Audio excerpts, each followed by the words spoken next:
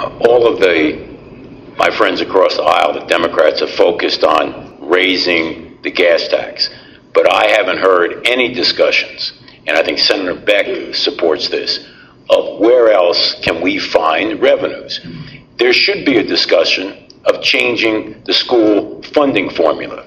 The court should never dictate to the legislature where success is and where failure is. $12.5 billion is available with respect to school funding. When is the legislature going to sit down and possibly save $1 billion by funding schools that are successful? Not a formula, but what we call results-oriented formula. There are things we need to talk about. We need to talk about the fact that 50-some-odd% of people in this state are thinking about leaving because they're overtaxed. So you can't just say, let's talk about the Transportation Trust Fund, let's raise taxes there, and forget about the global picture as leaders. That's my position. There has to be a global discussion.